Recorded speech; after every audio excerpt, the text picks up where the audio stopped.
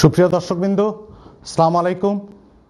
Ion টিভির জীবনের গল্প অনুষ্ঠানে আপনাদের সাদর আমন্ত্রণ। আজকে আমাদের সম্মানিত অতিথি পরিবার হিসেবে উপস্থিত আছেন বিশিষ্ট আইনজীবী, মানবাধিকার নেতা এবং সাবেক ছাত্রনেতা ব্যারিস্টার মনোয়ার হোসেন সাহেব এবং মিসেস লিনা হোসেন দম্পতি। আজকে অনুষ্ঠানের শুরুতে আমরা মনোয়ার ভাইকে পরিচয় করে দেওয়ার কোনো অবকাশ নেই। অত্যন্ত সুপরিচিত ব্যক্তিত্ব আমাদের ব্রিটিশ বাংলাদেশি কমিউনিটিতে তো অবশ্যই, এবং সারা বিশ্বে ওনার একটি পরিচিতি আছে। তারপরে ওনাকে সংক্ষিপ্ত করে বলার জন্য অনুরোধ করছি। তারপর পরেই লীনা বাবি বলবেন। জি, ধন্যবাদ নরুন নবী। অত্যন্ত সুখের বিষয় তোমাকে আজকে এই অনুষ্ঠানে প্রেজেন্টার হিসেবে পাওয়াতে। আর অবশ্যই আয়ন টিভিকে আমি ধন্যবাদ জানাচ্ছি এই ধরনের একটা অনুষ্ঠান করার জন্য। আমরা এই জীবনে কতটুকু সফল আর ব্যর্থ এইটুকু বিচার আমি তো নিজে করতে পারবো না, তবে আমরা বলতে পারবো আমাদের জীবনের অভিজ্ঞতাগুলো নিয়ে, আমরা আমাদের ছেলে মেয়েদের মানুষ করা নিয়ে, ভবিষ্যৎ বংশধর কীভাবে চলতে পারি ইত্যাদি ইত্যাদি নিয়ে। তো এটা খুবই ভালো আয়োজন, আমরা অভিজ্ঞতাগুলো অন্তত শেয়ার করতে পারি।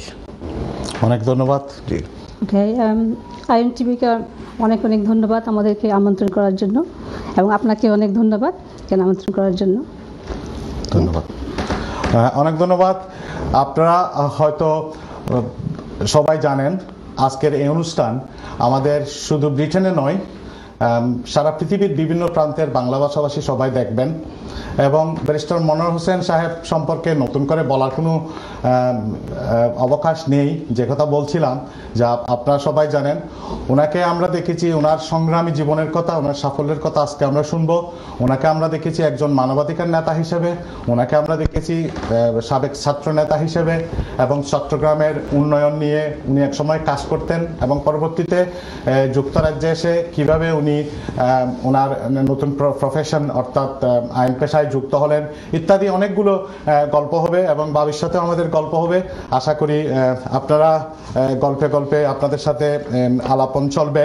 আমি শুরুতে মনোয়ার ভাইয়ের কাছে একটু যাব যে আপনি জীবনের প্রথম দিকে শুরু করেছিলেন একজন ছাত্রনেতা হিসেবে, একজন সফল ছাত্রনেতা হিসেবে। আপনাকে সবাই জানে, বাংলাদেশের কেন্দ্রীয় কমিটিতে আপনি ছিলেন।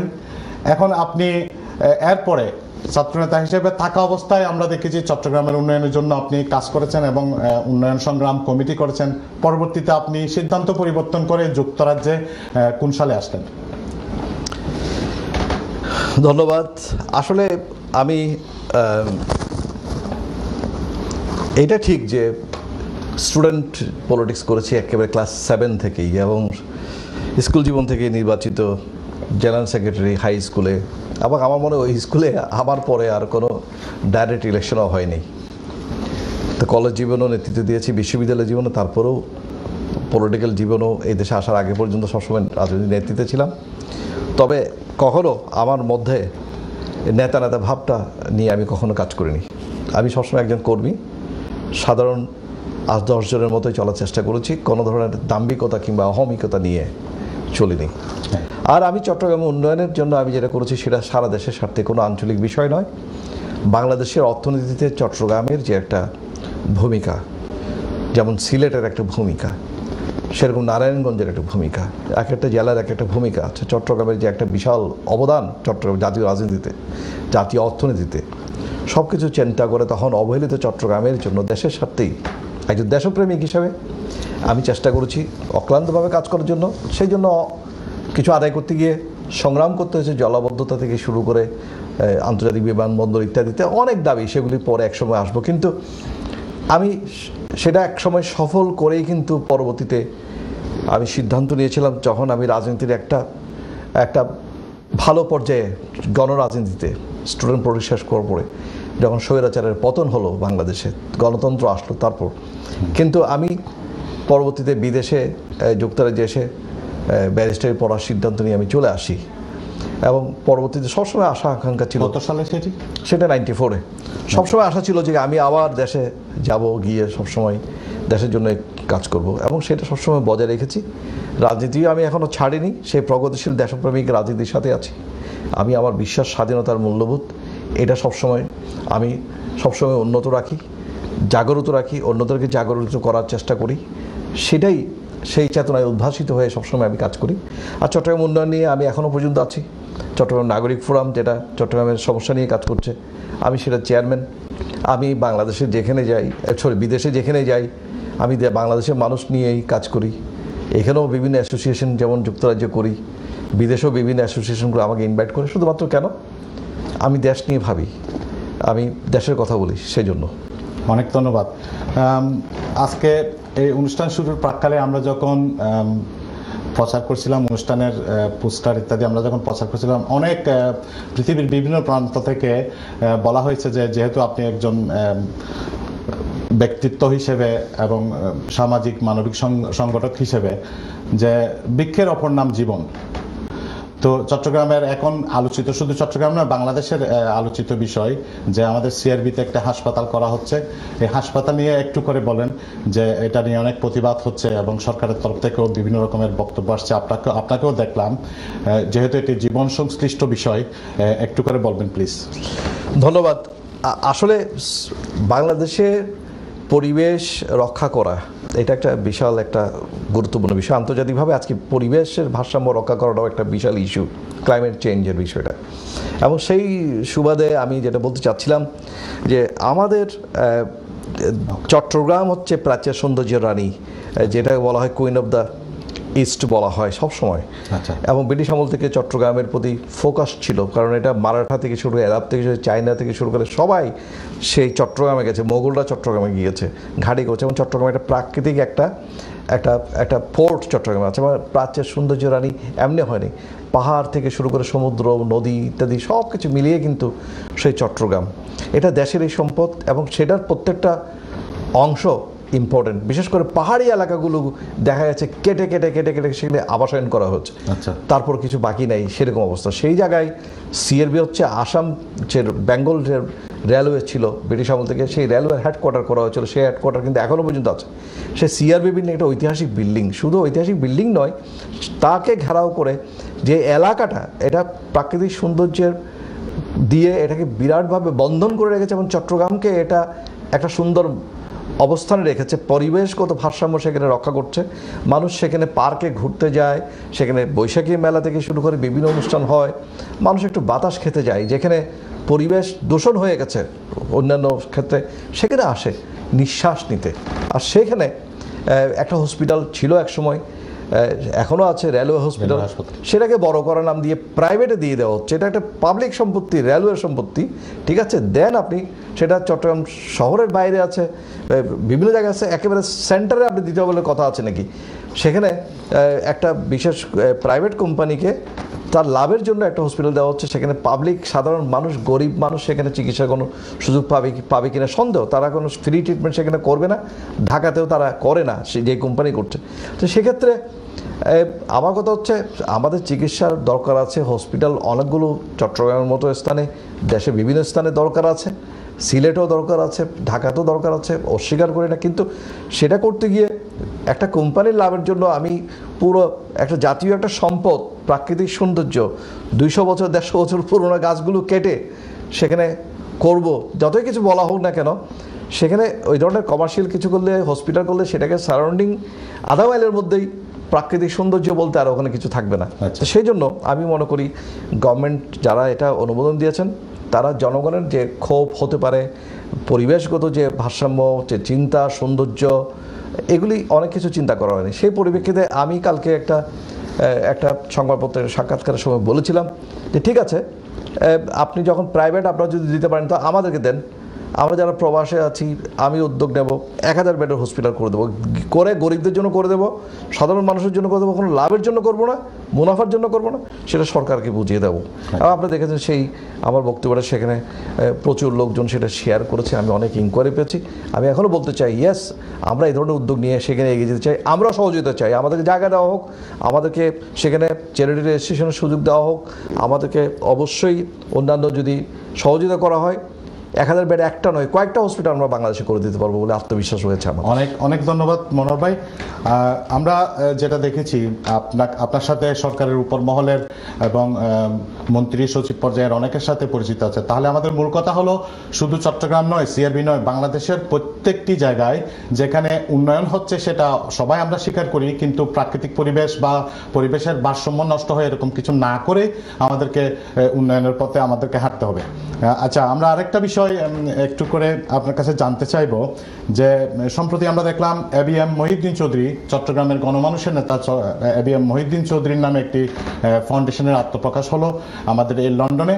যেহেতু আমাদের ব্রিটেনে এখানে চ্যারিটেবল একটা সংগঠন হিসেবে করা হবে, আপনি একটু বলবেন প্লিজ এই এবিএম মহিউদ্দিন চৌধুরী ফাউন্ডেশনের কার্যক্রম বা কি হতে পারে, আপনাদের পরিকল্পনা কি, সুদূর প্রসারী কোনো পরিকল্পনা আছে কিনা? ধন্যবাদ। আসলে আমি তো অনেকগুলো সংগঠন নিয়ে আছি, আপনারা অনেকেই কমিউনিটি দেখেছেন, অনেকেই একাধিক সংগঠন করেন। আমি এবি মহিউদ্দিন চৌধুরী সাহেব চট্টগ্রামে দীর্ঘতম সময় নিয়ে উনি একমাত্র ব্যক্তি যিনি চেয়ারম্যান ইত্যাদি মেয়রের মধ্যে উনি মেয়র দীর্ঘ সময় পর্যন্ত ছিলেন, 17 বছর মেয়র ছিলেন, এবং এই সময় অবশ্যই আমাদের চট্টগ্রামের মানুষের জন্য কাজ করেছেন। ছাত্র জীবন থেকে উনি মানুষের জন্য, দেশের জন্য কাজ করেছেন, বীর মুক্তিযোদ্ধা। তার স্মৃতিকে ধরে রাখার জন্য আমরা এখানে যুক্তরাজ্যে একটা এবি মহিউদ্দিন চৌধুরী ফাউন্ডেশন করেছি, এবং এই ফাউন্ডেশনের উদ্যোগে আমরা অবশ্যই কিছুদিনের মধ্যেই প্রথমে আমরা কিছু স্টুডেন্ট স্কলারশিপ দেবো মেধাবী ছাত্রদেরকে, তারপর আমরা বিভিন্ন প্রোগ্রাম আমরা নেব। অবশ্যই এটা কোনো পলিটিক্যাল অর্গানাইজেশন না, মহিউদ্দিন চৌধুরী সাহেবদের মতো নেতারা দলীয় মতামতের ঊর্ধ্বে। আমি মনে করি ওনার জন্য উনি যখন মারা গেছিলেন, ওনার জানা যায় লক্ষ লক্ষ মানুষ হয়েছিল, সেখানে কিন্তু একটা দল, শুধু আওয়ামী লীগের লোকজন জানি, দলবন্দী বিশেষে সবাই সেখানে গেছেন। উনি বীর মুক্তিযোদ্ধা, উনি দেশের জন্য করেছেন, রাজনীতিবিদ, এবং সবার কাছে উনি সবাই ওনাকে পছন্দ করতো, যার কারণে ওনার মতো মানুষ সম্পর্কে অবশ্যই ভবিষ্যৎ প্রজন্ম জানা উচিত এবং তার স্মৃতিকে ধরে রাখা ইত্যাদি সব কিছু কারণেই আমরা এই ফাউন্ডেশন করেছি। ধন্যবাদ। অনেক অনেক ধন্যবাদ। আমি আজকে অনেকগুলো প্রশ্ন থাকবে এবং অনেকগুলো বিষয় জানবো। সুপ্রিয় দর্শক মণ্ডলী, আপনাদেরকে জানিয়ে রাখি, স্ক্রিনে উল্লেখিত নাম্বারে আপনারা আমাদের জীবনের গল্প সম্পর্কে প্রশ্ন করতে পারবেন, আমাদের মতামত পরামর্শ দিতে পারবেন, এবং সাথে সাথে আজকে আমাদের সম্মানিত অতিথিবৃন্দের কাছে কোনো প্রশ্ন থাকলে আপনারা করতে পারবেন টেলিফোনে। আপনাদেরকে আজকে আমরা সচরাচর আমরা দেখি মনোহর ভাইকে আমরা খুব নর্মালি কথাবার্তা বলতেছি, যেরকম পারিবারিকভাবে হয়, এটা অনেকটা সেই জাতীয় অনুষ্ঠান। আমরা দেখে থাকি মনোহর ভাই আইন আদালত, অর্থাৎ আইনি পরামর্শ, ইমিগ্রেশন, ফ্যামিলি ইত্যাদি নিয়ে কথা বলেন, এবং নিজেও উনি টকশোতে, বিভিন্ন টকশোতে কথা বলেন। তারপরেও আমরা একজন মানবাধিকার নেতা হিসেবে, একজন সাবেক ছাত্রনেতা হিসেবে ওনাকে মাঝে মধ্যে সমসাময়িক বিষয় নিয়ে কথা বলতে দেখি। ওনার অনেকগুলা গুণ, অনেকগুলা যশ খ্যাতি। আমি মনোহর ভাইকে একটু জানতে চাইবো, মনোহর ভাইয়ের কাছে, সাবেক ছাত্রনেতা, মানবাধিকার নেতা, চট্টগ্রাম উন্নয়ন সংগ্রাম পরিষদ নেতা, আবার বিশিষ্ট আইনজীবী, কোনটাকে আপনি এগিয়ে রাখবেন? আমি আসলে সব কিছুর মধ্যে একটাই, সেটা হচ্ছে মানবতার সেবা করা, মানুষের জন্য সেবা করা, এবং সেটাই আমি এগিয়ে রাখবো। এবং সেটা যখন যেখানেই পারপাসটা সার্ভ হয়, কিন্তু উদ্দেশ্য কিন্তু একটাই, মানুষের সেবা করা, মানুষের জীবনটাকে উন্নত করা, মানুষের জীবনটাকে, লাইফটাকে ইজি করে দেওয়া। আর আমার প্রফেশনও তাই। প্রফেশন আমি সবসময় আমি এটাকে শুধুমাত্র অর্থ কামানোর সিঁড়ি হিসেবে আমি এটাকে ব্যবহার করতে চাই না, করিনি। আমি মানুষের জীবনকে বদলে দেওয়া, হেল্প করা, এবং এইটার কারণে তার ভবিষ্যতের বংশধরদের ভবিষ্যৎ পর্যন্ত সেখানে এক ধরনের ব্রাইট হয়ে যায়। সেই ক্ষেত্রে আমি এই প্রফেশন নিয়ে আনন্দ পাই। যখন অন্যান্য প্ল্যাটফর্মে গিয়ে সামাজিক কাজ করি, সেখানে সবাইকে নিয়ে কাজ করতে ভালো লাগে। এইটাই, আমি আসলে কোনোটাই আসলে কম মনে করি না, কিন্তু সবচেয়ে উদ্বেগ হচ্ছে সব মানুষের সমান, সবাইকে আমি সম্মান করি, ধর্ম, মত, পথ নির্বিশেষে এবং বর্ণ নির্বিশেষে সবাই ইকুয়াল, আশরাফুল মাখলুকাত, সবাই সৃষ্টির সেরা জীব। সেই হিসাবে আমি সব মানুষকে ভালোবাসতে চাই, অন্যদেরকে সেই ভালোবাসা শেখাতে চাই, এবং আমি দেখতে চাই সবাইকে সমানভাবেই ভালোবাসেন। এটাই আমার সবচেয়ে বড় একটা মোটিভেশন। আচ্ছা, অনেক ধন্যবাদ। আমরা ভাবির কাছে যাচ্ছি। মনোর ভাইয়ের সাথে আপনার পরিচয়টা কখন হয়েছিল প্রথম যখন হলো আমাদের বিয়ে হলো 94, আচ্ছা 92 কিন্তু পরিচয় হলো তার 6 months বিফোর। হ্যাঁ, তো 91 এর খোলা মনে বলেন কলেজ জীবনে পরিচয় হয়েছিল নাকি না ভার্সিটি? না জাস্ট এটা আমাদের অ্যারেঞ্জ ম্যারেজ ছিল এটা। আচ্ছা, তারপর এরপর আমাদের এঙ্গেজমেন্ট হলো, এঙ্গেজমেন্ট পর প্রায় 6 মান্থ পর আমাদের বিয়ে হলো। আচ্ছা, তাহলে অ্যারেঞ্জ ম্যারেজ হয়েছিল এটা? অ্যারেঞ্জ ম্যারেজ ছিল। আচ্ছা, তাহলে অ্যারেঞ্জ ম্যারেজ হলো, বিয়ের প্রেম করেছো তুমি, মন দিয়েছি আমি, সেরকম কিছু ছিল না? না, সেরকম কিছু না। আচ্ছা, না বিয়ে প্রেমের মতোই, তারপরে প্রেমের মধ্যে আমরা 6 মান্থ যে টাইমটা পেলাম না, ওই 6 মান্থের মধ্যে আমাদের মতো কফি হাউসে আড্ডা মেরেছি তো, কথাবার্তা বলে। আচ্ছা আচ্ছা, মনোর ভাইয়ের এত সাফল্য, কৃতিত্ব, সুনাম চারিদিকে সারা বিশ্বে, হ্যাঁ, এগুলোকে আপনি কিভাবে মূল্যায়ন করেন? আপনার কেমন লাগে? আপনার অনুভূতিটুকু একটু বলেন। অবশ্যই আমার অনেক অনেক ভালো লাগে, এখন আমি গর্ব ফিল করি ওর জন্য। আচ্ছা, অনেকে আপনাকে টেলিফোন করে বলে না যে আজকে মনোর ভাইকে দেখলাম, এই অনুষ্ঠানে দেখলাম, এই প্রোগ্রামে দেখলাম, অস্ট্রেলিয়াতে দেখলাম, মধ্যপ্রাচ্যের বিভিন্ন সংগঠনের প্রধান অতিথি হিসেবে দেখলাম, তখন আপনার কেমন লাগে? ভালোই লাগে, এবং বেশিরভাগ সময় আমি ওর সাথেই থাকি। আচ্ছা, সুতরাং আমি তো ওখানে অ্যাটেন্ড করি ওর সাথে প্রায় অনুষ্ঠানে। আচ্ছা, তো ওখানে ওদের সবার সবাই ওর প্রতি যে একটা যে ওটা আবার দেখে আমার অনেক ভালো লাগে ওর জন্য। আচ্ছা আচ্ছা, আমি গর্ব ফিল করি অ্যাকচুয়ালি ওর জন্য। আপনি মনোর ভাইয়ের সাফল্যে গর্ব ফিল করেন, আমরাও গর্ব ফিল করি। সেই ফাঁকে আমরা প্রিয় দর্শকবৃন্দ, মনোর ভাই এবং মিসেস লুৎফুন নাহার লীনা হোসেন দম্পতির জন্য একটা সারপ্রাইজ ভিডিও, মনোর ভাইয়ের বর্ণাঢ্য জীবনের উপর একটি সংক্ষিপ্ত ভিডিও ক্লিপ আপনাদেরকে দেখাবো।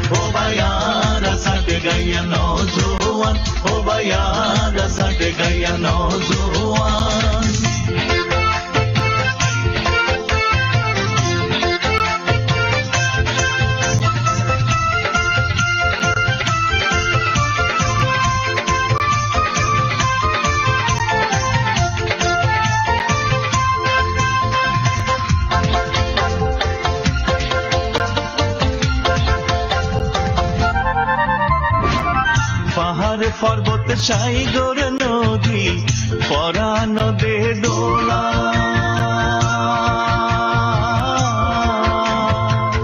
মিন্নত করি ফসল ফলাইয়ার বড়াই সোনার গোলা, ফুরুত ফুরুত হাসি ফুরাই গলা তুলি গান, দুজার কুলত বস করি সিনাবি ঠেগাই জর তুয়ান, ও বায়ার সাথ গাইয়া নজওয়ান, ও বায়ার সাথ গাইয়া নজওয়ান।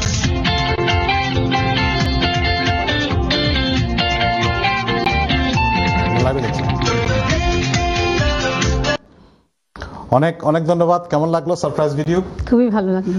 আমরা চেষ্টা করতেছি আপনাদের এই বর্ণাঢ্য জীবন নিয়ে অনেকটা আমাদের বিভিন্ন সংগঠন নিয়ে মনোর ভাইয়ের সাথে একটা দুটো ছবিতে মনে হয় আমিও ছিলাম, খুব ভালো লাগছে আমার। অনেক ধন্যবাদ, অনেক ধন্যবাদ। আপনাদের পরিবার সম্পর্কে একটু বলেন। আমরা এটা আসলে একটু পারিবারিকভাবে অনুষ্ঠানটা করি, শুধু দর্শকবৃন্দ আমরা আন্তরিকভাবে দুঃখিত। আমাদের এই অনুষ্ঠানে আজকে এই সফল পরিবারের একজন সফল সন্তান, সুসন্তান আমি বলবো, ব্যারিস্টার তাসফিয়া তাহসিন আসার কথা ছিল, হ্যাঁ সলিসিটার আসার কথা ছিল, কিন্তু লন্ডনের অদূরে একটি সলিসিটার ফার্মে উনি কাজ করেন, বিশেষ কারণবশত উনি আসতে পারেন না। ওনারাই বলবেন আপনাদের পরিবার সম্পর্কে একটু বলেন, আপনার কয় সন্তান আপনাদের, একটু দর্শকদের উদ্দেশ্যে বলেন প্লিজ। তুমি বলো। আচ্ছা, আমার একটা ছেলে, এক মেয়ে, এক ছেলে। আচ্ছা, আর আমার মেয়ের বয়স এখন 27 পড়লো, আর ছেলের 22। আর ছেলে এখন ফাইনাল ইয়ার শেষ করলো, ল ফাইনাল ইয়ার, আর মেয়ে তো সলিসিটার জব। দুজনেই লয়ার, দুজনেই লয়ার। এটা কি বাবার ইন্সপিরেশনে হয়েছে নাকি আপনি নিজেও ওনাদেরকে? আমার ছেলের কিন্তু সে যখন ক্লাস 9-এ ছিল, 9 থেকে সে মানে সবসময় বলতো সে লয়ারই হবে। ওর ইন্টারেস্টটা ছিল মানে ক্লাস 9 থেকেই ছিল, না সরি ওর বয়স যখন 9 ছিল তখন থেকে ওর ইন্টারেস্ট ছিল। আর মেয়েরটা হয়তো লেটার অন চেঞ্জ হলো আর কি। আচ্ছা আচ্ছা, খুবই ভালো, খুবই ভালো। আমরা যেটা আমাদের প্রথম অনুষ্ঠানে আমরা বলেছিলাম যে আমাদের এই বিলেতে এখন অনেক ব্যারিস্টার, অনেক সলিসিটার, ইঞ্জিনিয়ার, ডাক্তার, আমরা বিভিন্ন প্রফেশনে দেখতেছি, অনেক সাফল্যের কথা আমরা শুনতেছি, এগুলো আমরা তুলে ধরতে চাই। আমরা একটা কল নেব এই মুহূর্তে। প্রিয় কলার, হ্যালো প্রিয় কলার। হ্যালো, আসসালামু আলাইকুম, আমাকে শুনতে পাচ্ছেন? ওয়ালাইকুম সালাম, আপনি কে বলছিলেন, কোথা থেকে বলছিলেন? নুরুন নবী ভাই, আমি ইব্রাহিম হদি ম্যানচেস্টার। আসসালামু আলাইকুম। ওয়ালাইকুম সালাম, কেমন আছেন? আলহামদুলিল্লাহ ভালো আছি। আমি একটু মনোহর ভাইয়ের সাথে এবং মিসেসের সাথে সবার সাথে কথা বলতে পারবো? হ্যাঁ, আপনি স্টুডিওতে আছেন, আপনি মনোহর ভাইয়ের সাথে এবং বাবির সাথে কথা বলতে পারেন। আপনি একটু বড় করে বলেন প্লিজ, বলেন তো একটু বড় করে। মনোহর ভাই আসসালামু আলাইকুম। আসসালামু আলাইকুম। ওয়ালাইকুম সালাম, কেমন আছেন? আলহামদুলিল্লাহ ভালো আছি। না, আপনাদেরকে দেখে খুব ভালো লাগতেছে এবং আপনারা বর্তমানে চট্টগ্রামের কোর্টে যাওয়া সিআরবি নিয়ে কথা বলতেছেন, খুব ভালো লাগতেছে। জি, আমি চেষ্টা করি বাংলাদেশের এইসব পপুলার ইস্যু নিয়ে, বিশেষ করে চট্টগ্রামের ইস্যু নিয়ে সবসময় কথা বলার চেষ্টা করি। অবশ্যই দেশের মানুষের স্বার্থে কথা বলার চেষ্টা করি, এই আর কি। আপনাদের সবার অ্যাক্টিভ যদি সবসময় ভূমিকা এবং সমর্থন থাকে, আমি মনে করি আমরা সব কিছুতেই সাকসেসফুল হব। আরেকটা জিনিস মনে হবে, আসলে খুব ভালো লাগছে আপনি আমাদের চট্টগ্রাম বীরপুরুষ মহিউদ্দিন ভাইকে নিয়ে একটা কমেডি করছেন, খুব আসলে ভালো লাগছে এগুলো শুনে। ধন্যবাদ, আপনাদের উত্তরোত্তর সফলতা কামনা করি। জি জি, আপনিও থাকবেন আশা রাখি আমাদের সাথে। অনেক অনেক ধন্যবাদ ইবু ভাই। আমাদের জীবনের গল্প অনুষ্ঠান আপনার কেমন লাগতেছে? আচ্ছা, অনেক অনেক ধন্যবাদ। আরো অনেক কল আমরা নেব। শুধু দর্শকবৃন্দ, আশা করি আমাদের সাথে থাকবেন। আমরা একটি ব্রেকে যাব, ব্রেকের পরে আরো কথা হবে, গল্প হবে, এবং আমাদের বাবি কিন্তু সুন্দর গান করেন। সবাই থাকবেন, ধন্যবাদ।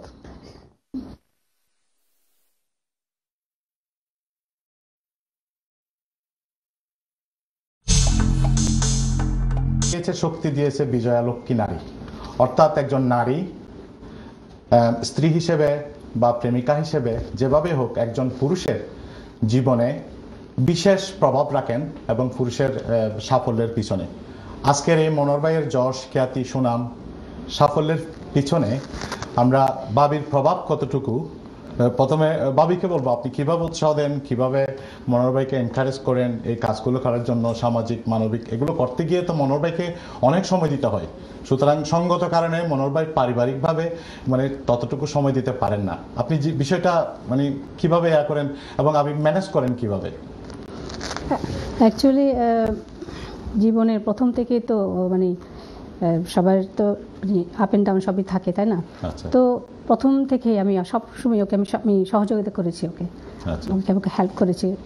আর কি বলবো, ওর যা করে ওটাতে আমি সবসময় ওকে ইয়ে করি, তো আমার কোনো ইয়ে লাগে না, মানে আমি হ্যাপি। আচ্ছা, সো আপনি একজন সুগৃহিণী। আমরা ব্যক্তিগতভাবে তো আমরা অনেকদিন যাবত আমাদের পরিচয় আছে, আমরা জানি গৃহিণী হিসেবে আপনি সবকিছু করে যাচ্ছেন এবং পরিবার দেখাশোনা করছেন, বাচ্চাদেরকেও মানুষ করলেন, সবকিছু ঠিক আছে। কিন্তু এর পাশাপাশি আমরা দেখলাম আপনি রিলায়েন্স এডুকেশন ইউকে একটি প্রতিষ্ঠানের পরিচালক হিসেবে দায়িত্ব পালন করছেন। এই যে আমাদের প্রশ্নটা কিন্তু আমার ওইখানে যে আপনি এত কিছু ম্যানেজ করেন কিভাবে, মানে সাপোর্টটা, কারণ আমাদের এখানে তো আমাদের দেশে তো অনেক সময় কাজ করার জন্য সহযোগিতা পাওয়া যায়, লোক পাওয়া যায়, এখানে তো এরকম না। আপনি কিভাবে ম্যানেজ করেন এগুলো? আসলে তো মানে সবকিছু ম্যানেজ করতে অনেক কষ্ট তো অবশ্যই আছে। আচ্ছা। তারপরে সবকিছু মানে প্রথম থেকে যেমন জীবনের প্রথম বাচ্চা যখন ছোট ছিল তখন আমি যেমন করতে পারিনি, কোনো কিছু করতে পারিনি, কোনো বিজনেস আসতে পারিনি। এখন বাচ্চারা একটু একটা পর্যায়ে চলে আসছে, এখন মোটামুটি আমি এখন ফ্রি আছি, তো এখন আমি হেল্প করছি এখন বিজনেস। অনেক সময় দেখা যায় মনোহর ভাই রাতের ওনার চেম্বার শেষ করার পরেও আবার বিভিন্ন অর্গানাইজেশন, বিভিন্ন সংগঠন ওইগুলোতে সময় দেন, সময় দিয়ে স্বাভাবিক আপনাদের বাজার সদাই, রান্না বান্না, মনোহর ভাইয়ের খাবার সম্পর্কে স্বাভাবিক দর্শকদের একটু জানার আগ্রহ থাকবে। মনোহর ভাই কি ধরনের খাবার পছন্দ করেন? রান্না বান্না আপনি? না, দেশি খাবারই পছন্দ ওর। তাছাড়া মানে বাজার বলেন, মানে মোটামুটি প্রায় কাজ আমি সেরে নিই। ওর কাজ ও যেটা করে এটাতে আমি কোনো বাধা দিই না, আমি ওরটাও করে, আর আমি মোটামুটি ঘরের সবকিছু আমি সামলাই। তো এবং খাবার ওর পছন্দ, ওর সেমাই পছন্দ, তারপর খিচুড়ি পছন্দ, ডাল, তারপর আর কি বলবো, এইটাই ওর মেইন। পিঠা পছন্দ করে, দেশি পিঠা পছন্দ করে। আর যদি আমি তেমন পারি না, মোটামুটি চেষ্টা করি এখন মোটামুটি। আপনাকে তাহলে ট্রেনিং দেওয়ার দরকার মনোহর ভাইয়ের পিঠা পায়েসগুলো পরিবেশনের জন্য। যাক, আমরা মনোহর ভাইয়ের কাছে যাব যে আজকে আমাদের এই জীবনের গল্প অনুষ্ঠানে আপনার জীবনের কথা বলছেন, সংগ্রামী জীবনের কথা বলছেন প্রথম দিকে। তো আমাদের দর্শকদের এবং আমার নিজেরও একটা আগ্রহ থাকবে, জানার আগ্রহ থাকবে যে আপনি সাবেক ছাত্রনেতা হিসেবে ছিলেন প্রথমে, এরপরে আপনার লাইনটা যেরকম হওয়া উচিত ছিল একজন আমাদের চট্টগ্রামের একজন সংসদ সদস্য বা ওইরকম একজন এমপি বা পরবর্তীতে মন্ত্রী, ওইরকম একটা টার্গেট হওয়ার কথা ছিল। মানে আপনার কি মনে হয় না আপনি একটু লাইনচ্যুত হয়ে গেছেন বা ওইরকম কিছু মনে হয় না? মোটেই না। কারণ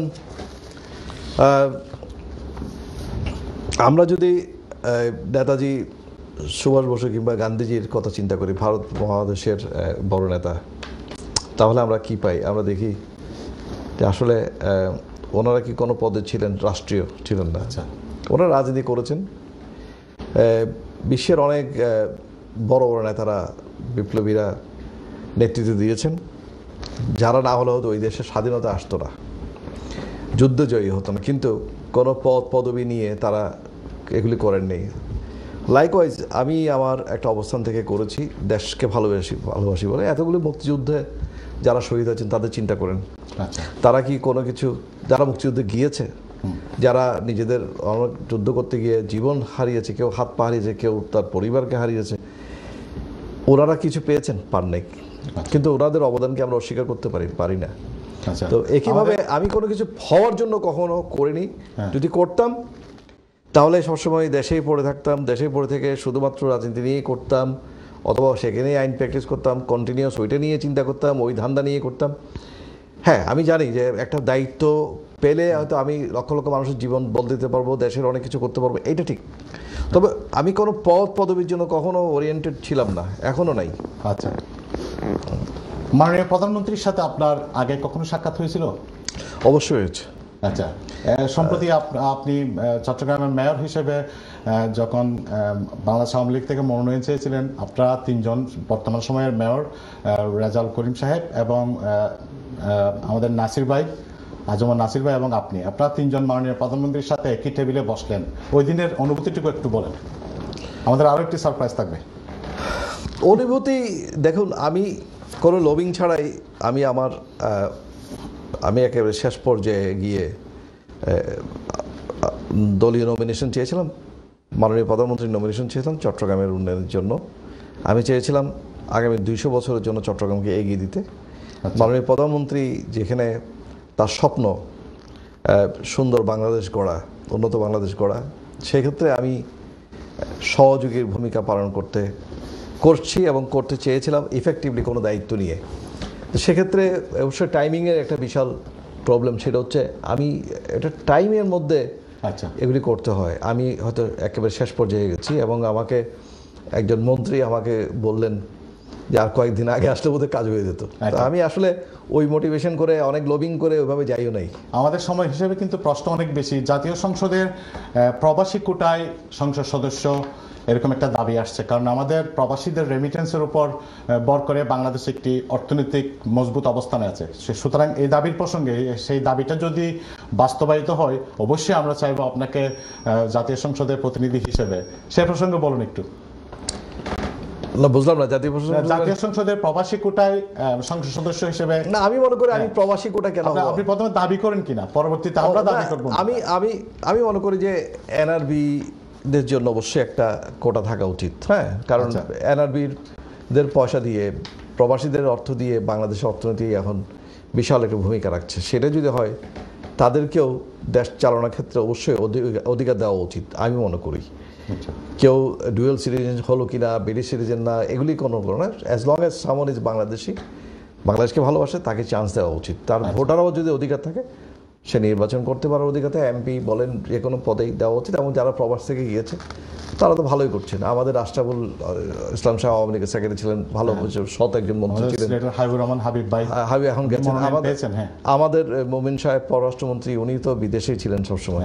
এরকম অনেকে, এমনকি আপনি যদি বলেন যে তত্ত্বাবধায়ক সরকারের আমলে ওনার নাম কি ছিল 2007 সালে যিনি ফখরুদ্দিন সাহেব, উনি তো দীর্ঘদিন সময় পর্যন্ত বিদেশেই ছিলেন, তারপর গিয়ে উনি সেখানে দায়িত্ব নিলেন তত্ত্বাবধায়ক সরকারের প্রধান। কাজে যারা বিদেশ থেকে যাচ্ছে তারা একটা ফ্রেশ একটা ব্রেন নিয়ে যাচ্ছে, মানে ওই একটা এনার্জি নিয়ে যাচ্ছে এবং স্পিরিট নিয়ে যাচ্ছে এবং বিদেশে দেখার একটা অভিজ্ঞতা নিয়ে যাচ্ছে। অবশ্যই এটা বিশাল ব্যাপার। যেমন আমি আমার অভিজ্ঞতা কাজে, আমি 50টার মতো দেশে বিদেশে ভ্রমণ করেছি, আমি সেগুলো দেখেছি উন্নয়নটা কী। এবং চট্টগ্রামে উন্নয়নের সাথে আমি যুক্ত ছিলাম, সেখানকার প্ল্যানিং, মাস্টার প্ল্যানের এই সময়ে আমি একটা ভূমিকা রেখেছি এবং আমি জানি কোথায় উন্নয়নটা করতে হবে। তাহলে অবশ্যই সেটার জন্য সুযোগ করে দিতে হবে। শুধু আমার না, আমার মতো যারা আছে দেশকে যারা ভালোবাসে তাদের সবাইকে আমরাও চাই। তো সেখানে আমি আমার ব্যাপার বলবো, আমি কেন এনআরবি কোটা, আমি তো দেশে সবসময় যাওয়া আসা করি, আমার সেখানে অফিসও আছে, আমি সেখানে প্রায় যাই। আমি তো প্রবাসী, আমাকে বলাও যায় না, তাই আমাকে কেন প্রবাসী হিসেবে ট্রিট করা হবে? আমি মনে করি আমি বাংলাদেশে একজন। তবে আসলে প্রচুর কলার, আপনার অনেক বক্তব্য এবং আমাদের অনুষ্ঠানে অনেক শুভার্থী আছেন। আমরা একটি কল নিচ্ছি। হ্যালো, আসসালামু আলাইকুম। হ্যালো প্রিয় কলার, কে বলছিলেন, কোথেকে বলছিলেন? হ্যালো, আসসালামু আলাইকুম, কে বলছিলেন? আমি মনির মাহমুদ বলছিলাম ভাই। মনির ভাই, আসসালামু আলাইকুম, কেমন আছেন? আলহামদুলিল্লাহ। জীবনের গল্প কেমন লাগতেছে? খুব ভালো লাগতেছে, আর গল্প তো আরো সুন্দর হয়ে গেছে। হঠাৎ করে দেখলাম মনোহর ভাই আর ভাবি স্ক্রিনে। জীবনের গল্প তো আরো সুন্দর হয়ে গেছে। আচ্ছা, কোনো প্রশ্ন থাকলে বলেন, অনেক কলার আছে আজকে। এই যে আপনার কথার মধ্যে ওগুলা বাইরে আসতেছে, যেগুলো আমি জানতে চাবো ওগুলো প্রশ্ন করতে, আর কি বলবো, ওখানে পাইছি সবকিছু। অনেক ধন্যবাদ। করতে থাকেন, আরো কিছু আমরা জানি যাবো আপনার কথার মাধ্যমে, আমরা জানতে পারবো সব। আচ্ছা, অনেক ধন্যবাদ। তাহলে আমরা অনেক ধন্যবাদ ফোন করার জন্য। তাহলে আমরা এবার আরো একটি প্রসঙ্গে যাচ্ছি। বিশ্বের একটি খেতাব, একটি নামকরা একটি খেতাব আমরা বলবো। আমরা হিস্ট্রিটা যেমন দেখেছি, হুজ হু অ্যাওয়ার্ড। আপনি মনোহর ভাই, আপনি দেশ বরেণ্য শিক্ষাবিদ ডক্টর আনিসুজ্জামান স্যার। জি, আমাদের আরো একজন কলার খেটে গেছেন, অনেক ধন্যবাদ। হু ইজ হু অ্যাওয়ার্ড একটি স্বনামধন্য একটি খেতাব আপনি যেটি পেয়েছেন, দেশবরেণ্য শিক্ষাবিদ ডক্টর আনিসুজ্জামান স্যার, ফজলে আবেদ স্যার, উনি প্রয়াত, এবং ক্রিকেটার আকরাম খানের সাথে একই মঞ্চে আপনি এই খেতাবটি পেয়েছেন। হুজ হু অ্যাওয়ার্ড সম্পর্কে একটু বলেন, আপনার অনুভূতিটা কেমন ছিল ওই দিন? আমি তো জীবনে কয়েকটা অ্যাওয়ার্ড পেয়েছি, তার মধ্যে অবশ্যই এগুলি সব মেইনলি প্রফেশনের জন্যই, আমার লিগ্যাল প্রফেশনের জন্য। এবং আমি প্রবাসে প্রফেশনাল হিসাবে যেটা পেয়েছি এটা হচ্ছে বাংলাদেশের হুজু। তারা 12 জনকে সিলেক্ট করেছেন এবং অবশ্যই সেখানে ব্রেকের স্যার ফজলে হাসান, তারপর প্রফেসর আনিসুজ্জামান, আকরাম খান ক্রিকেটার হিসাবে, তারপরে সাইক সিরাজ কৃষিবিদ হিসাবে, বিভিন্ন জনকে দিয়েছে। তো সেই হিসাবে, এবং আব্দুল গাফার চৌধুরীকেও ওদের একটা লাইফ লং অ্যাচিভমেন্টের জন্য দিয়েছে। আমাকেও 12 জন মধ্যে সিলেক্ট করেছিল, তো সেটা পেয়েছি। এবং পরবর্তী তারা একটা বই বের করেছে, 140 জনের একটা বই বের করেছে বাংলাদেশের যারা নেতৃস্থানীয় ব্যক্তি বিভিন্ন সেক্টরে, তাদেরকে নিয়ে। সেখানেও তারা, যারা আমরা 12 জন অ্যাওয়ার্ড পেয়েছি, তাদেরকে অন্তর্ভুক্ত করেছে। এবং এই অ্যাওয়ার্ড কমিটিতে যিনি মূল দায়িত্ব ছিলেন তিনি হচ্ছেন আমাদের বর্তমান পররাষ্ট্রমন্ত্রী মোমিন সাহেব। কাজে এটা অবশ্যই একটা সম্মানিত বিষয়। এবং তাদের এই ধরনের দেশ বরেণ্য ব্যক্তিদের সাথে যে অ্যাওয়ার্ড পেয়েছি, অবশ্যই সেটা নিজেকে ধন্য মনে করেছি। অনেক ধন্যবাদ। অনেক কলার অপেক্ষায় আছেন, আমরা আরো একটি কল নিয়ে নিচ্ছি। প্রিয় কলার, হ্যালো প্রিয় কলার। প্রিয় কলার, আপনি টিভির সাউন্ডটা একটু কমান প্লিজ। আপনার নামটা বলুন এবং কোত্থেকে বলতেছেন একটু বলুন। আচ্ছা, কলার কেটে গেছে, অনেক ধন্যবাদ। আমরা এবার একটু বাবির কাছে যাই। হার আদমি কি কামিয়াবি কা পিছে কিসি না কিসি औरत के हाथ होते हैं, এটা একটা হিন্দির একটা খুব জনপ্রিয় একটি কথা। তো আপনার অনুপ্রেরণায়, আপনার উৎসাহে অবশ্যই এটা পরিবার থেকে যদি না পায় অনেক সময় স্ট্রাগল করতে হয়। আমরা তো মনোহর ভাইয়ের আমাদের সাথে সম্পর্ক আপনি তো জানেন, আমাদের গুরু শিষ্যের মতো সম্পর্ক। আমাদের নিজেদেরও অনেক সময় এই যে সামাজিক মানবিক কাজকর্মগুলো করতে গেলে অনেক করতে হয়। তো আপনি মনোহর ভাইকে উৎসাহ দেওয়ার জন্য, আপনি খুব সুন্দর গান করেন আমরা জানি, আপনি মনোহর ভাইকে উৎসাহ দেওয়ার জন্য মনোহর ভাইকে ডেডিকেট করে এবং দর্শকদের উদ্দেশ্যে একটি চমৎকার গান হয়ে যাক এই ফাঁকে। আচ্ছা,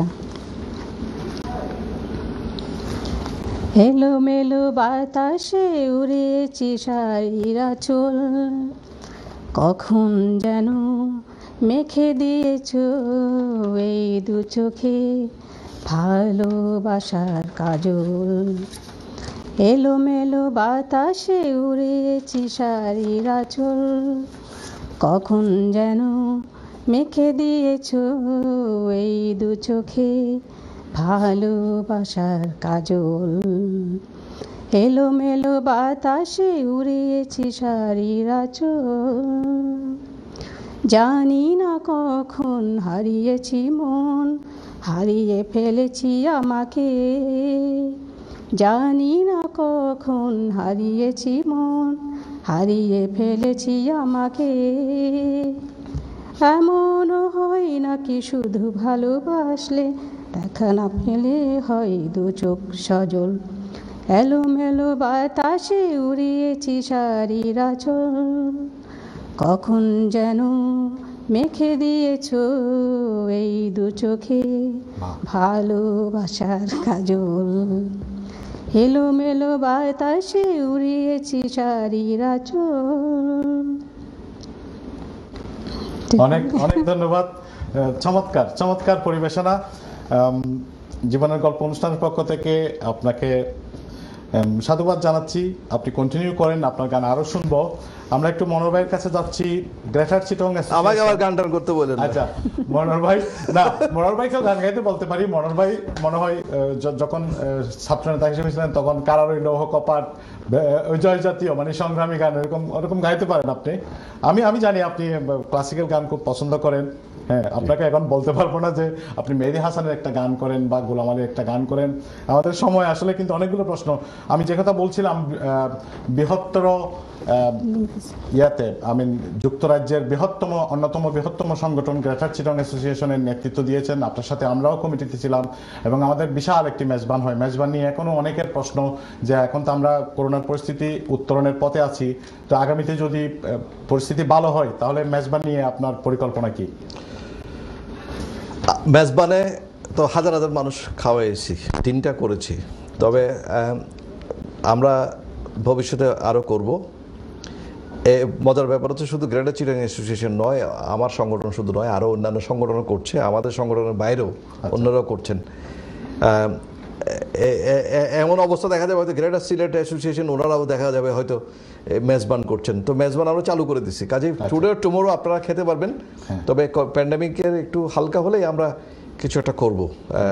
তবে সবাইকে তো ইনভাইট করতে পারবো না, কারণ আমরা তো 1 লক্ষ মানুষের জন্য খাবার অ্যারেঞ্জ করা সম্ভব না।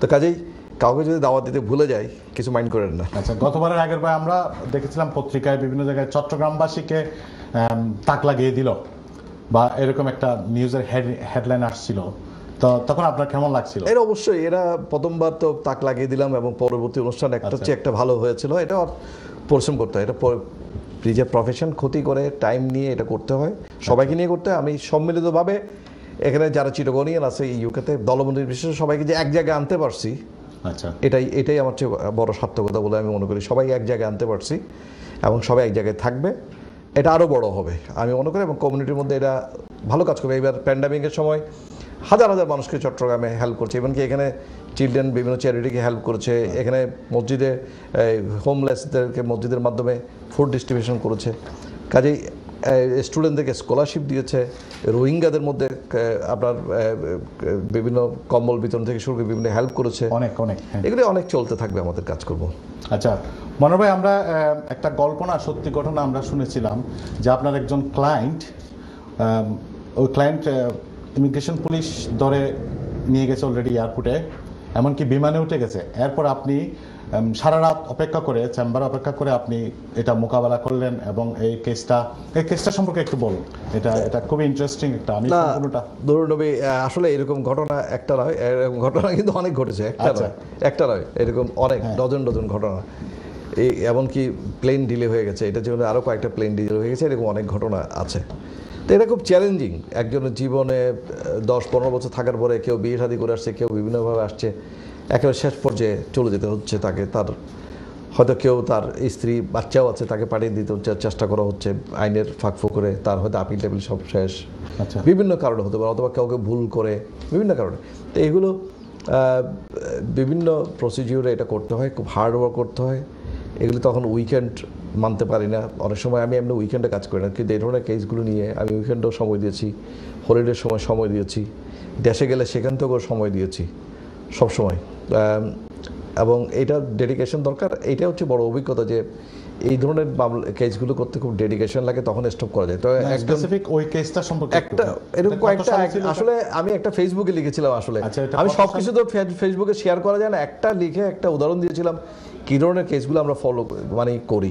আচ্ছা, এইটার একটা ঘটনা হয়েছিল যখন তাকে এখানে 18 বছর থাকার পরে উনি প্লেনে ওনাকে ওঠানো হবে, জাস্ট 10 মিনিট আগেও খুব হতাশ, তারপরেও আমি আই ক্যাপ ট্রাইং, এবং অ্যাট দ্য এন্ড ওটা সফল হয়েছে, তারা স্টপ করেছে তার ফ্লাইট। তখন তার যে ফ্যামিলির যে ফিলিংসটা, তার যে ফিলিংসটা, এবং আমার এদিকে কষ্টটা, এবং এটা কাজ করছি, এইটা নিয়ে আমি তখন তুলে ধরেছিলাম। আচ্ছা, এবং সেটা বলছিলাম যে কি হয়তো লাস্ট মোমেন্টে 1 মিনিটে আগেও হয়তো ফ্লাইট যাওয়ার এটা ক্যান্সেল হতে পারে, ঠিকই দেখা গেলো তাকে বসিয়ে ফেললো, বেল্ট বেঁধে ফেললো, প্লেনের দরজা বন্ধ করে ফেললো, আবার প্লেনের দরজা খুলে তাকে নামিয়ে ফেললো। এরকম অনেক ধন্যবাদ। আমরা আরো একটি সারপ্রাইজ দেব, ব্যারিস্টার তাসফিয়া তাহসিন ব্রাইটন থেকে আমাদের সাথে যুক্ত হবেন। এটা সলিসিটর তাসফিয়া তাহসিন। তাসফিয়া, হ্যালো তাসফিয়া, আসসালামু আলাইকুম। হ্যাঁ আমু, আছো তুমি? ও বোধ শুনছে না। হ্যালো, আমরা স্ক্রিনে দেখছিলাম তাসফিয়া তাহসিনকে। হ্যালো, আচ্ছা, আমরা যদি সময় হয় তাহলে আমরা সংযুক্ত করব। যেটা বলছিলাম, ব্রিটেনের অদূরে ব্রাইটন থেকে যুক্ত হওয়ার কথা ছিল।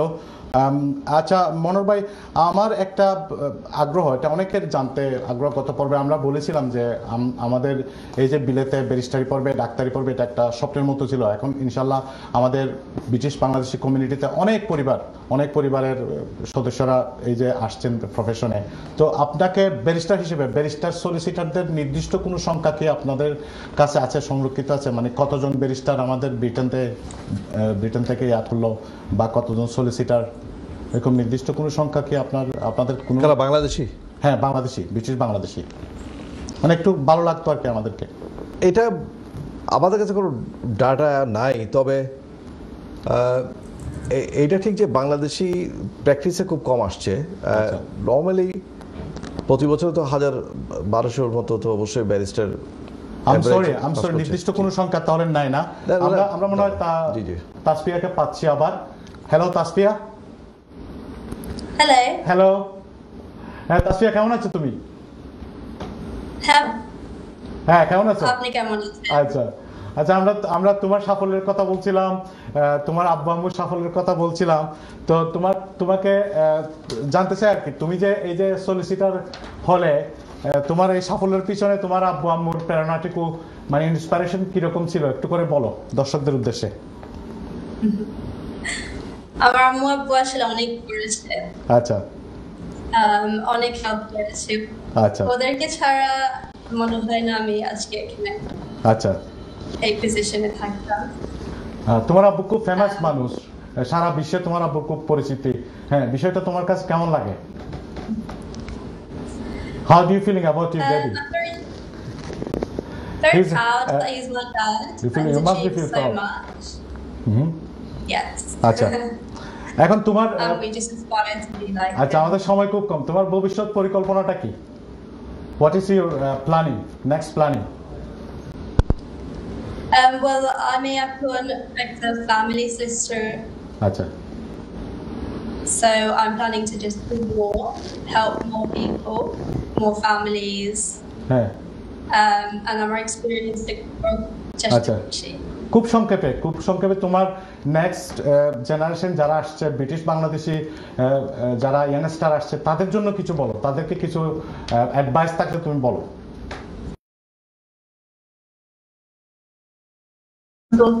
goal or aim in life. আচ্ছা, It's quite difficult, I suppose, if you try to work in different areas okay, and see what you like, speak to different people in the area that they work in.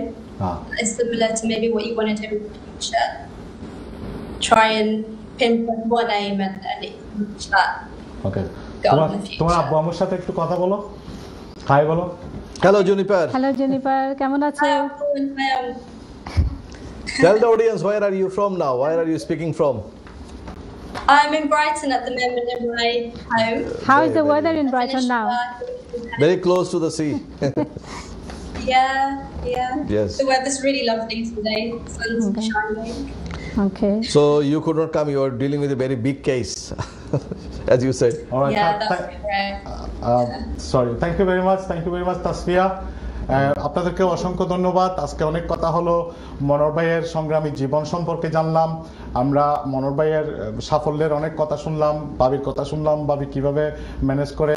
মোটামুটি আমরা সবসময় চাই যে British Bangladeshi পরিবারের সাফল্যের কথাগুলো আমরা তুলে ধরি এবং কমিউনিটির মানুষকে আমরা উৎসাহিত করি আরও বেশি যাতে আমরা এই সাফল্য পাই।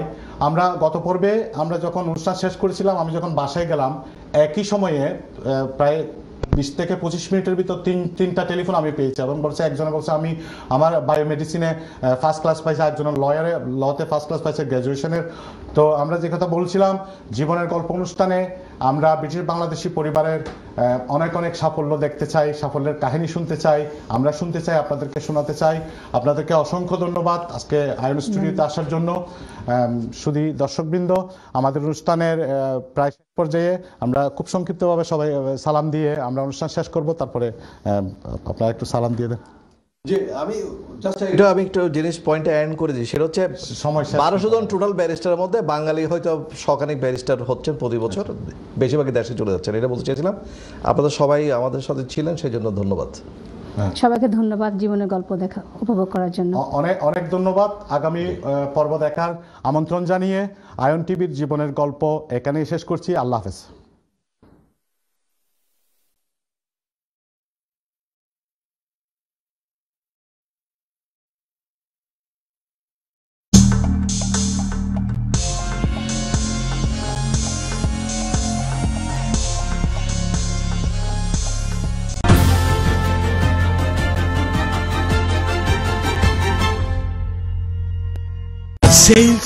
সেল রোমান রোডের ফিশ এন্ড মিট বাজারে চলছে।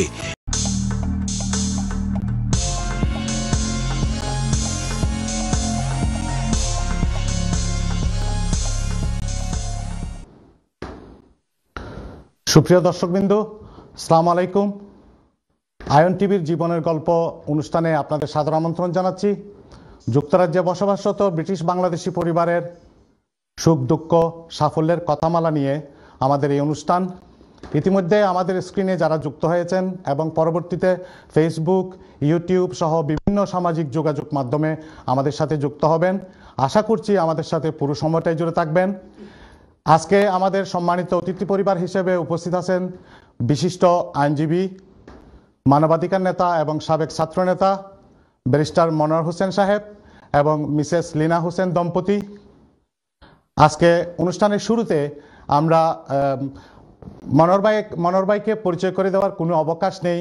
অত্যন্ত সুপরিচিত ব্যক্তিত্ব আমাদের ব্রিটিশ বাংলাদেশি কমিউনিটিতে তো অবশ্যই, এবং সারা বিশ্বে ওনার একটি পরিচিতি আছে। তারপরে ওনাকে সংক্ষিপ্ত করে বলার জন্য অনুরোধ করছি, তারপর পরেই লীনা ভাবি বলবেন। জি, ধন্যবাদ নরুন নবী। অত্যন্ত সুখের বিষয় তোমাকে আজকে এই অনুষ্ঠানে প্রেজেন্টার হিসেবে পাওয়াতে, আর অবশ্যই আইন টিভিকে আমি ধন্যবাদ জানাচ্ছি এই ধরনের একটা অনুষ্ঠান করার জন্য। আমরা এই জীবনে কতটুকু সফল আর ব্যর্থ এইটুকু বিচার আমি তো নিজে করতে পারবো না, তবে আমরা বলতে পারবো আমাদের জীবনের অভিজ্ঞতাগুলো নিয়ে, আমরা আমাদের ছেলে মেয়েদের মানুষ করা নিয়ে, ভবিষ্যৎ বংশধর কীভাবে চলতে পারি ইত্যাদি ইত্যাদি নিয়ে। তো এটা খুবই ভালো আয়োজন, আমরা অভিজ্ঞতাগুলো অন্তত শেয়ার করতে পারি।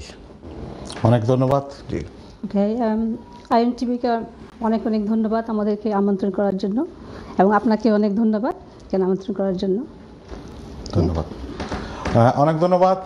আপনারা হয়তো সবাই জানেন আজকের এই অনুষ্ঠান আমাদের শুধু ব্রিটেনে নয়, সারা পৃথিবীর বিভিন্ন প্রান্তের বাংলা ভাষাভাষী সবাই দেখবেন। এবং ব্যারিস্টার মনোয়ার হোসেন সাহেব সম্পর্কে নতুন করে বলার কোনো অবকাশ নেই। যে কথা বলছিলাম, যা আপনারা সবাই জানেন, ওনাকে আমরা দেখেছি ওনার সংগ্রামী জীবনের কথা, ওনার সাফল্যের কথা আজকে আমরা শুনবো। ওনাকে আমরা দেখেছি একজন মানবাধিকার নেতা হিসেবে, ওনাকে আমরা দেখেছি সাবেক ছাত্র নেতা হিসেবে, এবং চট্টগ্রামের উন্নয়ন নিয়ে উনি একসময় কাজ করতেন, এবং পরবর্তীতে যুক্তরাজ্যে এসে কিভাবে উনি ওনার নতুন প্রফেশন অর্থাৎ আইন পেশায় যুক্ত হলেন ইত্যাদি অনেকগুলো গল্প হবে, এবং ভবিষ্যতেও আমাদের গল্প হবে। আশা করি আপনারা গল্পে গল্পে আপনাদের সাথে আলাপন চলবে। আমি শুরুতে মনোহর ভাইয়ের কাছে একটু যাব, যে আপনি জীবনের প্রথম দিকে শুরু করেছিলেন একজন ছাত্রনেতা হিসেবে, একজন সফল ছাত্রনেতা হিসেবে। আপনাকে সবাই জানে, বাংলাদেশের কেন্দ্রীয় কমিটিতে আপনি ছিলেন। এখন আপনি এরপরে ছাত্রনেতা হিসেবে থাকা অবস্থায় আমরা দেখেছি চট্টগ্রামের উন্নয়নের জন্য আপনি কাজ করেছেন এবং উন্নয়ন সংগ্রাম কমিটি করেছেন। পরবর্তীতে আপনি সিদ্ধান্ত পরিবর্তন করে যুক্তরাজ্যে কোন সালে আসলেন? ধন্যবাদ। আসলে আমি এটা ঠিক যে স্টুডেন্ট পলিটিক্স করেছি একেবারে ক্লাস 7 থেকেই, এবং স্কুল জীবন থেকে নির্বাচিত জেনারেল সেক্রেটারি হাই স্কুলে, এবং আমার মনে ওই স্কুলে আবার পরে আর কোনো ডাইরেক্ট ইলেকশনও হয়নি। তো কলেজ জীবনও নেতৃত্ব দিয়েছি, বিশ্ববিদ্যালয় জীবনে, তারপরেও পলিটিক্যাল জীবনও এই দেশে আসার আগে পর্যন্ত সবসময় রাজনৈতিক নেতৃত্বে ছিলাম। তবে কখনো আমার মধ্যে নেতা নেতা ভাবটা নিয়ে আমি কখনো কাজ করিনি। আমি সবসময় একজন কর্মী, সাধারণ 8-10 জনের মতোই চলার চেষ্টা করেছি, কোনো ধরনের দাম্ভিকতা কিংবা অহমিকতা নিয়ে চলিনি। আর আমি চট্টগ্রাম উন্নয়নের জন্য আমি যেটা করেছি সেটা সারা দেশের স্বার্থে, কোনো আঞ্চলিক বিষয় নয়। বাংলাদেশের অর্থনীতিতে চট্টগ্রামের যে একটা ভূমিকা, যেমন সিলেটের একটা ভূমিকা, সেরকম নারায়ণগঞ্জের একটা ভূমিকা, এক একটা জেলার এক একটা ভূমিকা আছে। চট্টগ্রামের যে একটা বিশাল অবদান চট্টগ্রাম জাতীয় রাজনীতিতে, জাতীয় অর্থনীতিতে, সব কিছু চিন্তা করে তখন অবহেলিত চট্টগ্রামের জন্য দেশের স্বার্থেই একজন দেশপ্রেমিক হিসাবে আমি চেষ্টা করেছি অক্লান্তভাবে কাজ করার জন্য। সেই জন্য কিছু আদায় করতে গিয়ে সংগ্রাম করতে হয়েছে, জলাবদ্ধতা থেকে শুরু করে আন্তর্জাতিক বিমানবন্দর ইত্যাদিতে অনেক দাবি, সেগুলি পরে একসময় আসবো। কিন্তু আমি সেটা একসময় সফল করেই কিন্তু পরবর্তীতে আমি সিদ্ধান্ত নিয়েছিলাম, যখন আমি রাজনীতির একটা ভালো পর্যায়ে গণরাজনীতিতে স্টুডেন্ট পলিটিক্স শেষ করার পরে যখন স্বৈরাচারের পতন হলো বাংলাদেশে, গণতন্ত্র আসলো তারপর, কিন্তু আমি পরবর্তীতে বিদেশে যুক্তরাজ্যে এসে ব্যারিস্টারি পড়ার সিদ্ধান্ত নিয়ে আমি চলে আসি, এবং পরবর্তীতে সবসময় আশা আকাঙ্ক্ষা ছিল। কত সালে সেটা 94-এ সবসময় আশা ছিল যে আমি আবার দেশে যাব, গিয়ে সবসময় দেশের জন্য কাজ করব, এবং সেটা সবসময় বজায় রেখেছি। রাজনীতিও আমি এখনও ছাড়িনি, সেই প্রগতিশীল দেশপ্রেমিক রাজনীতির সাথে আছি। আমি আমার বিশ্বাস, স্বাধীনতার মূল্যবোধ, এটা আমি সবসময় উন্নত রাখি, জাগরুত রাখি, অন্যদেরকে জাগরুত করার চেষ্টা করি। সেটাই সেই চেতনায় উদ্ভাসিত হয়ে সবসময় আমি কাজ করি। আর চট্টগ্রাম উন্নয়ন নিয়ে আমি এখনও পর্যন্ত আছি। চট্টগ্রাম নাগরিক ফোরাম, যেটা চট্টগ্রামের সমস্যা নিয়ে কাজ করছে, আমি সেটা চেয়ারম্যান। আমি বাংলাদেশে যেখানে যাই, বিদেশে যেখানে যাই, আমি বাংলাদেশের মানুষ নিয়েই কাজ করি, এখানেও বিভিন্ন অ্যাসোসিয়েশন যেমন যুক্তরাজ্যে করি, বিদেশেও বিভিন্ন অ্যাসোসিয়েশনগুলো আমাকে ইনভাইট করে, শুধুমাত্র কেন আমি দেশ নিয়ে ভাবি, আমি দেশের কথা বলি, সেই জন্য। অনেক ধন্যবাদ। আজকে এই অনুষ্ঠান শুরুর প্রাক্কালে আমরা যখন প্রচার করছিলাম, অনুষ্ঠানের পোস্টার ইত্যাদি আমরা যখন প্রচার করছিলাম, অনেক পৃথিবীর বিভিন্ন প্রান্ত থেকে বলা হয়েছে যে যেহেতু আপনি একজন ব্যক্তিত্ব হিসেবে এবং সামাজিক মানবিক সংগঠক হিসেবে, যে বৃক্ষের অপর নাম জীবন। তো চট্টগ্রামের এখন আলোচিত, শুধু চট্টগ্রাম নয়, বাংলাদেশের আলোচিত বিষয় যে আমাদের সিআরবিতে একটা হাসপাতাল করা হচ্ছে। এই হাসপাতাল নিয়ে একটু করে বলেন, যে এটা নিয়ে অনেক প্রতিবাদ হচ্ছে এবং সরকারের তরফ থেকেও বিভিন্ন রকমের বক্তব্য আসছে, আপনাকেও দেখলাম, যেহেতু এটি জীবন সংশ্লিষ্ট বিষয়, একটু করে বলবেন প্লিজ। ধন্যবাদ। আসলে বাংলাদেশে পরিবেশ রক্ষা করা এটা একটা বিশাল একটা গুরুত্বপূর্ণ বিষয়। আন্তর্জাতিকভাবে আজকে পরিবেশের ভারসাম্য রক্ষা করাটাও একটা বিশাল ইস্যু, ক্লাইমেট চেঞ্জের বিষয়টা। এবং সেই সুবাদে আমি যেটা বলতে চাচ্ছিলাম যে আমাদের চট্টগ্রাম হচ্ছে প্রাচ্যের সৌন্দর্যের রানী, যেটা বলা হয় কুইন অফ দ্য ইস্ট বলা হয় সবসময়। এবং ব্রিটিশ আমল থেকে চট্টগ্রামের প্রতি ফোকাস ছিল, কারণ এটা মারাঠা থেকে শুরু করে, আরব থেকে শুরু করে, চায়না থেকে শুরু করে সবাই সেই চট্টগ্রামে গেছে, মোগলরা চট্টগ্রামে গিয়েছে, ঘাঁটি করছে। এবং চট্টগ্রাম একটা প্রাকৃতিক একটা পোর্ট চট্টগ্রামে আছে। আমার প্রাচ্যের সৌন্দর্য রানী এমনি হয়নি, পাহাড় থেকে শুরু করে সমুদ্র, নদী ইত্যাদি সব কিছু মিলিয়ে কিন্তু সেই চট্টগ্রাম, এটা দেশের এই সম্পদ এবং সেটার প্রত্যেকটা অংশ ইম্পর্টেন্ট। বিশেষ করে পাহাড়ি এলাকাগুলো দেখা যাচ্ছে কেটে কেটে কেটে কেটে সেখানে আবাসন করা হচ্ছে, তারপর কিছু বাকি নাই, সেরকম অবস্থা। সেই জায়গায় সিআরবি হচ্ছে আসাম যে বেঙ্গল রেলওয়ে ছিল ব্রিটিশ আমল থেকে, সেই রেলওয়ের হেডকোয়ার্টার করা হয়েছিল, সেই হেডকোয়ার্টার কিন্তু এখনও পর্যন্ত আছে। সেই সিআরবি বিল্ডিং একটা ঐতিহাসিক বিল্ডিং, শুধু ঐতিহাসিক বিল্ডিং নয়, তাকে ঘেরাও করে যে এলাকাটা, এটা প্রাকৃতিক সৌন্দর্যের দিয়ে এটাকে বিরাটভাবে বন্ধন করে রেখেছে এবং চট্টগ্রামকে এটা একটা সুন্দর অবস্থানে রেখেছে। পরিবেশগত ভারসাম্য সেখানে রক্ষা করছে। মানুষ সেখানে পার্কে ঘুরতে যায়, সেখানে বৈশাখী মেলা থেকে শুরু করে বিভিন্ন অনুষ্ঠান হয়, মানুষ একটু বাতাস খেতে যায়, যেখানে পরিবেশ দূষণ হয়ে গেছে অন্যান্য ক্ষেত্রে, সেখানে আসে নিঃশ্বাস নিতে। আর সেখানে একটা হসপিটাল ছিল এক সময়, এখনও আছে রেলওয়ে হসপিটাল, সেটাকে বড় করার নাম দিয়ে প্রাইভেটে দিয়ে দেওয়া হচ্ছে। এটা একটা পাবলিক সম্পত্তি, রেলওয়ের সম্পত্তি, ঠিক আছে। দেন আপনি সেটা চট্টগ্রাম শহরের বাইরে আছে, বিভিন্ন জায়গায় আছে, একেবারে সেন্টারে আপনি দিতে বলে কথা আছে নাকি?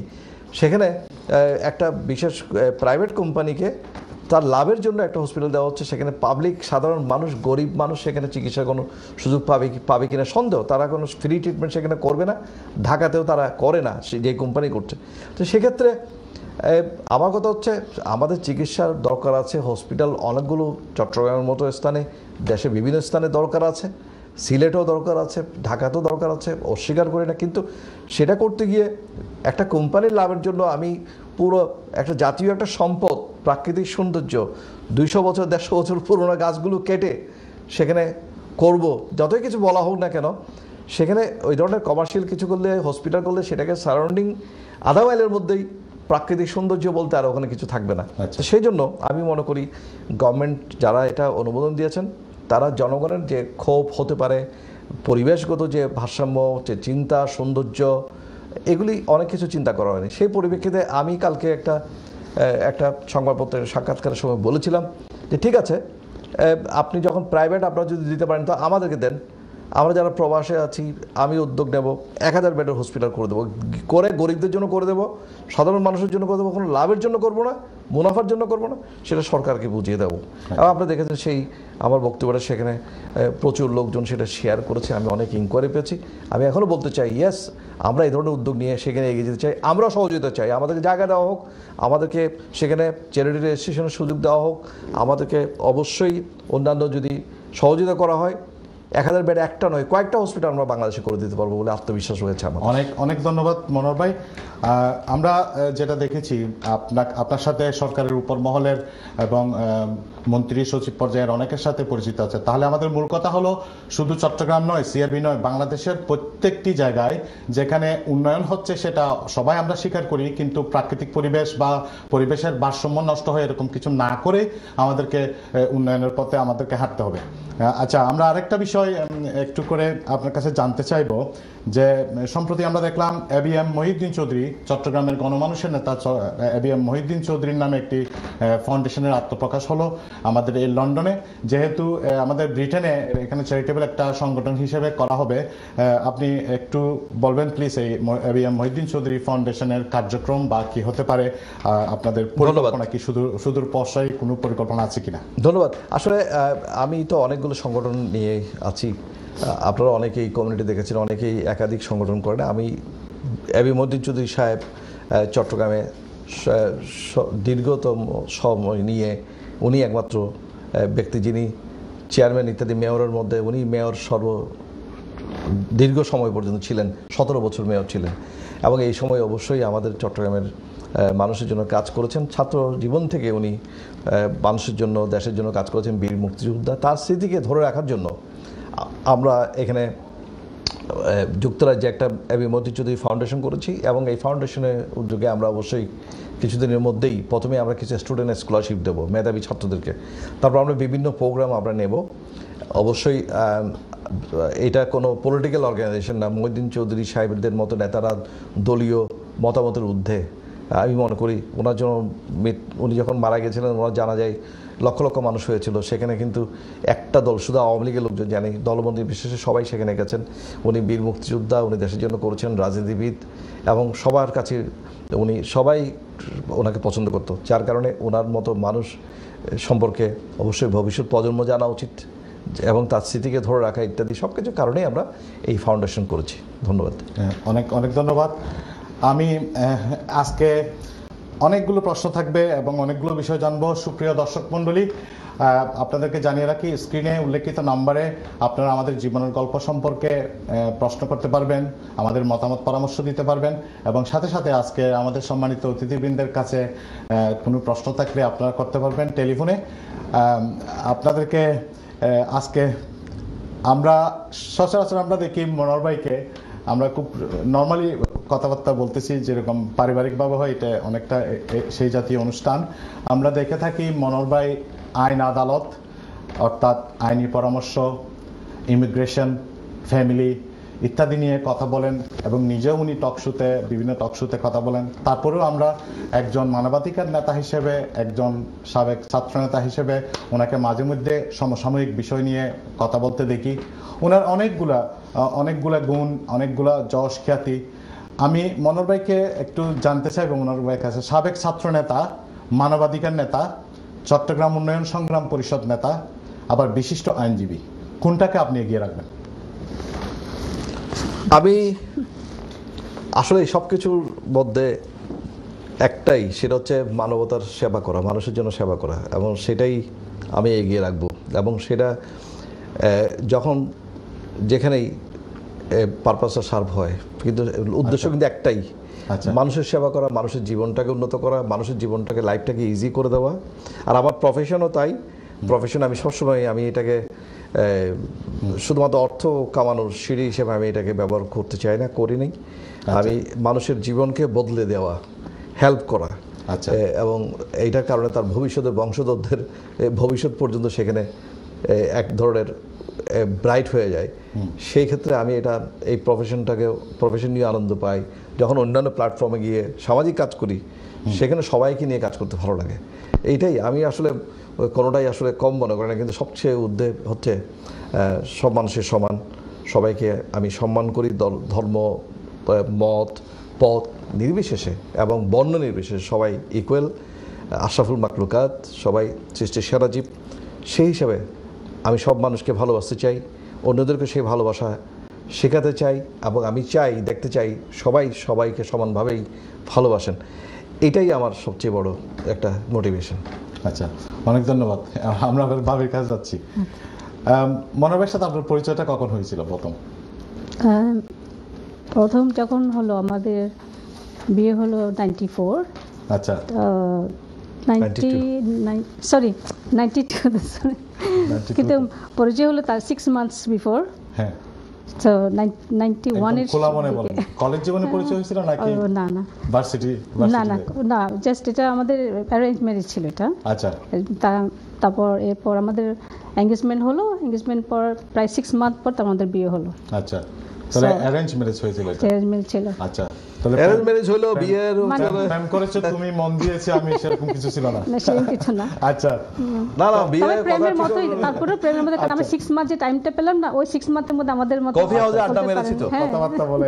আচ্ছা আচ্ছা, মনোহর ভাইয়ের এত সাফল্য, কৃতিত্ব, সুনাম চারিদিকে সারা বিশ্বে, হ্যাঁ, এগুলোকে আপনি কিভাবে মূল্যায়ন করেন? আপনার কেমন লাগে? আপনার অনুভূতিটুকু একটু বলেন। অবশ্যই আমার অনেক অনেক ভালো লাগে, এখন আমি গর্ব ফিল করি ওর জন্য। আচ্ছা, অনেকে আপনাকে টেলিফোন করে বলে না যে আজকে মনোহর ভাইকে দেখলাম, এই অনুষ্ঠানে দেখলাম, এই প্রোগ্রামে দেখলাম, অস্ট্রেলিয়াতে দেখলাম, মধ্যপ্রাচ্যের বিভিন্ন সংগঠনের প্রধান অতিথি হিসেবে দেখলাম, তখন আপনার কেমন লাগে? ভালোই লাগে, এবং বেশিরভাগ সময় আমি ওর সাথেই থাকি। আচ্ছা, সুতরাং আমি তো ওখানে অ্যাটেন্ড করি ওর সাথে প্রায় অনুষ্ঠানে।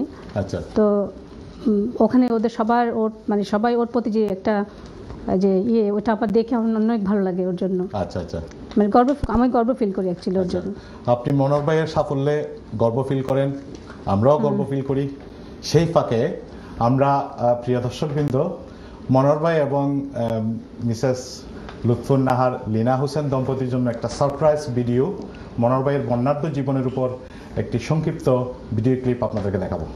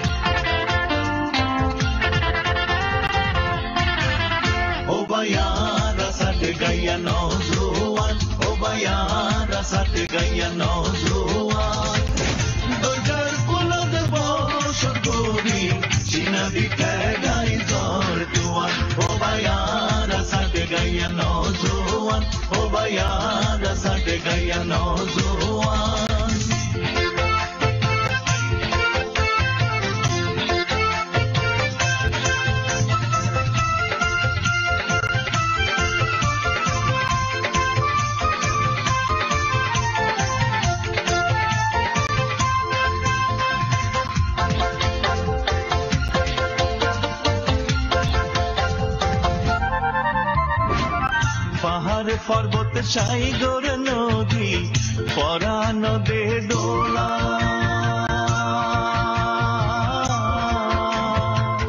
মিন্নত গরি ফসল ফলাইয়ারা বড়াই সোনার গোলা, ফুরুত ফুরুত হাসি ফুড়াই গলা তুলি গান, গোজার কুলাতে বস গরি সিনারি ঠেকাই জর তুয়ান, ও বায়ারা সাথে গাইয়া নজওয়ান, ও বায়ারা সাথে গাইয়া নজওয়ান।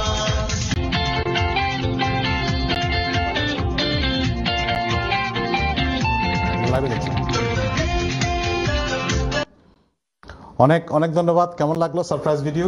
খুবই ভালো লাগলো। আমরা চেষ্টা করতেছি মানে আপনাদের এই বর্ণাঢ্য জীবন নিয়ে অনেকটা আমাদের বিভিন্ন সংগঠন নিয়ে মনোহর ভাইয়ের সাথে একটা দুটো ছবিতে মনে হয় আমিই ছিলাম, খুব ভালো লাগছে আমার। অনেক ধন্যবাদ, অনেক ধন্যবাদ। আপনাদের পরিবার সম্পর্কে একটু বলেন। আমরা এটা আসলে একটু পারিবারিকভাবে অনুষ্ঠানটা করি, শুধু দর্শকবৃন্দ আমরা আন্তরিকভাবে দুঃখিত। আমাদের এই অনুষ্ঠানে আজকে এই সফল পরিবারের একজন সফল সন্তান, সুসন্তান আমি বলবো, ব্যারিস্টার তাসফিয়া তাহসিন আসার কথা ছিল, হ্যাঁ সলিসিটার আসার কথা ছিল, কিন্তু লন্ডনের অদূরে একটি সলিসিটার ফার্মে উনি কাজ করেন, বিশেষ কারণবশত উনি আসতে পারেন না। ওনারাই বলবেন আপনাদের পরিবার সম্পর্কে একটু বলেন, আপনার কয় সন্তান, আপনাদের একটু দর্শকদের উদ্দেশ্যে বলেন প্লিজ। তুমি বলো। তুমি বলো। আচ্ছা, আমার একটা ছেলে, এক মেয়ে, এক ছেলে। আচ্ছা, আর আমার মেয়ের বয়স এখন 27 পড়লো, আর ছেলের 22। আর ছেলে এখন ফাইনাল ইয়ার শেষ করলো, ল ফাইনাল ইয়ার, আর মেয়ে তো সলিসিটার জব। দুজনেই লয়ার, দুজনেই লয়ার। এটা কি বাবার ইন্সপিরেশনে হয়েছে নাকি আপনি নিজেও ওনাদেরকে? আমার ছেলের কিন্তু সে যখন ক্লাস 9 ছিল, 9 থেকে সে মানে সবসময় বলতো সে লয়ারই হবে।